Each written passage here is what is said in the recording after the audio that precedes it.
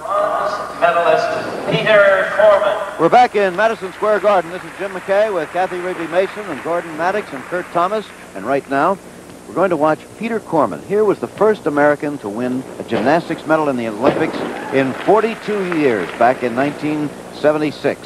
That's right, and this is 44 years, actually.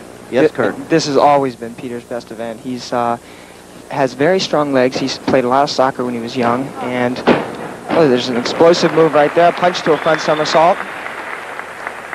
He surprised the world by winning a bronze medal in this event in Montreal. He looks a lot more mature, older now. He is, but he's still strong, still has the endurance, and I tell you, that medal really started us off. If I may interject a thing here, guys.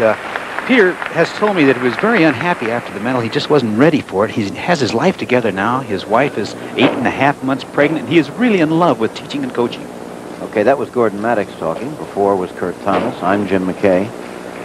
You know, Peter was on the 75 Pan American Games team with us and did very well there, won the floor exercise, and here he goes for his dismount, round off double tuck.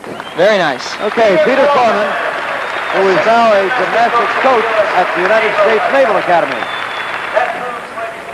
Crowd at Madison Square Garden in New York.